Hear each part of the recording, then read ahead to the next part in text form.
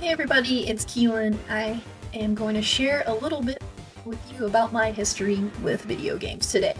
So, when I was growing up, I came from a big video game family, which was awesome. We played a lot.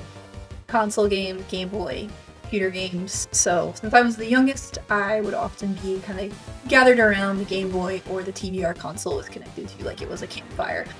Sometimes my siblings would let me play, aka hand me a controller and be like, yeah, you're playing along with us, which was kind of rude, but I would probably do the exact same thing. So, you know, I had time to kind of develop my own video game tastes. These days I play more of role-playing or sandbox games. A lot of them are shooter games.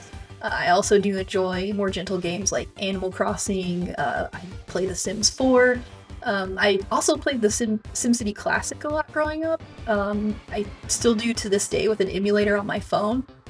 And I almost chose that, but then I remember how much time I spent playing Starfox growing up. So I think most people listening to this would probably be aware, but Starfox is, it's about a crack team of cute little animal pilots that are trying to save their planetary system from a big monkey guy, I guess. His name's Andros. We'll talk a little bit about him later. So I don't remember exactly how old I was when I first started playing. I think I was probably around 5. We had an SNES back then, but I also did play it on N64 as well. So for the sake of this chat, I'm mainly going to stick with the SNES version. I'll reference the N64 version sometimes.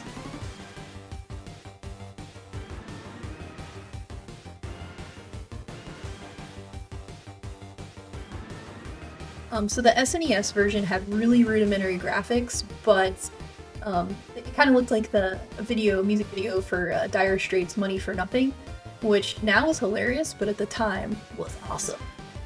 So just to give you an idea of what that looked like. And then in terms of what I liked about the game, first, the soundtrack is awesome.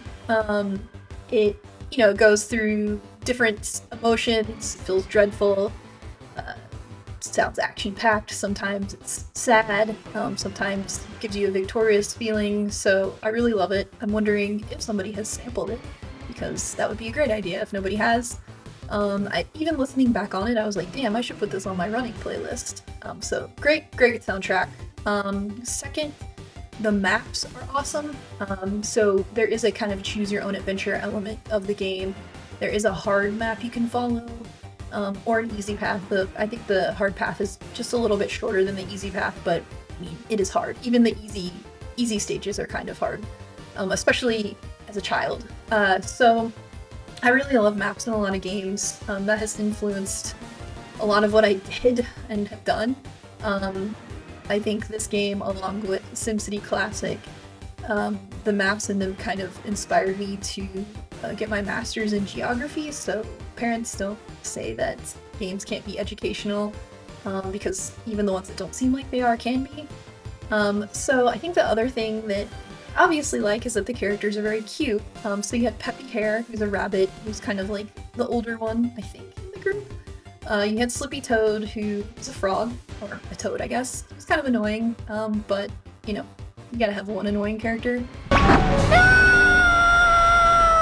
Then we kind of break with this animal last name thing, and we have Falco Lombardi, who I guess is an Italian falcon. And then, of course, there's Fox McCloud, who is the Starfox, and he's kind of the leader of the group. They also had a hound dog that was their boss. His name was General Pepper. So one thing that was really cute about them in the Super NES game, they kind of talked like Charlie Brown adults, where they were like,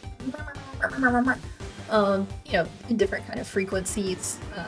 But in the N64 version, they actually gave them all voices, and they had little phrases, and I'm sure a lot of you remember, you know, do a barrel roll! Do a barrel roll! Try a somersault! I constantly will say those today, so super impactful to, I think, people who played that game. So yeah, I think they were super cute, but it was kind of dark when they would die in a fiery crash. It was kind of disturbing to think of a little dumb frog going down in flames trying to be heroic, so I did not like that part. No!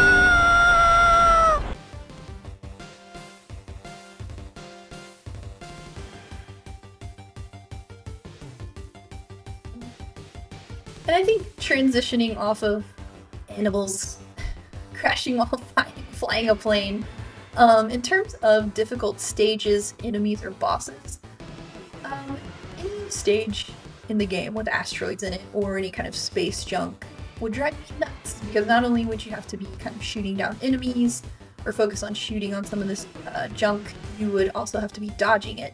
So that made it extra hard. You had to kind of multitask, and sometimes it felt like getting through these stages, it felt like you're going to have a heart attack after getting through them. And then there was, like I said, this hard path you could take, so you would maybe finish faster, but it was treacherous. The worst stage was it was called Sector Z, and I think in N64 General Pepper describes it as like a space junk or spaceship graveyard, which is ominous. That's pretty creepy. And you make it through this kind of treacherous stage where you have to dodge all this stuff, only to come out and you have to shoot down a freaking ship.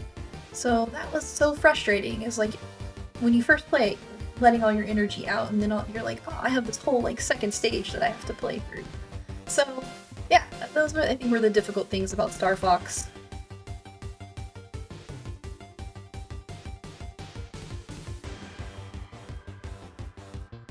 And then kind of transitioning away from Starfox, what video game character do I believe best resembles me and why? This was a tough one because a lot of the games I played growing up didn't have characters that were girls or women. I think, you know, that's more common now.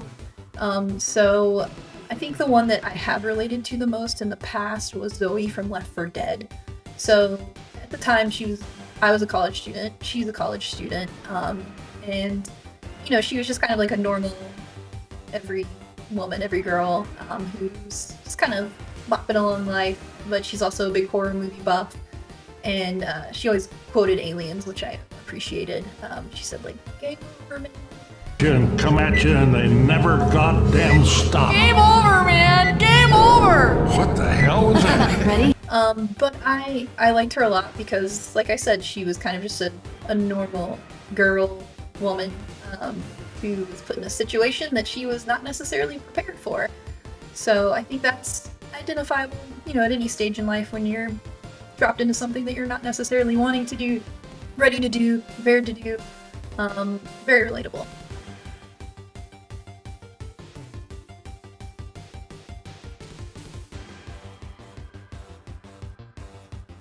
So in terms of video games I hate and why, I don't remember the names of ones that I hate. If I hate them, I usually just don't play them, so I don't remember them. I do remember my dad, bless his heart, would get a lot of like educational games. That drove me nuts. I would try them and hate them, and then I would feel guilty. Don't tell him I said that. I would feel very guilty about it, about not wanting to play them, but I don't remember the names of them. So if I do remember, I'll update you, but they're just gone from my memory.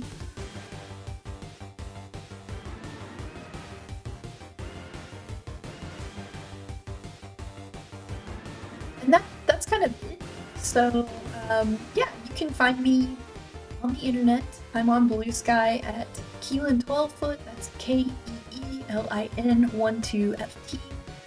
For Twitter, I am on there, but you have to find me. I'm there. And then I am doing the Razzball Ambulance Chasers article. It drops every Saturday morning. I guess that depends on what time zone you're in, but for most people that are listening to this, it'll probably be Saturday morning. Yeah, and it's just if you play fantasy baseball, I just do a weekly injury update. You know, kind of share who's injured and what you can do to kind of replace them. I'm always happy to chat in the comments, but I'm in here. Anyway, that's it. Thanks for listening to my video game stories.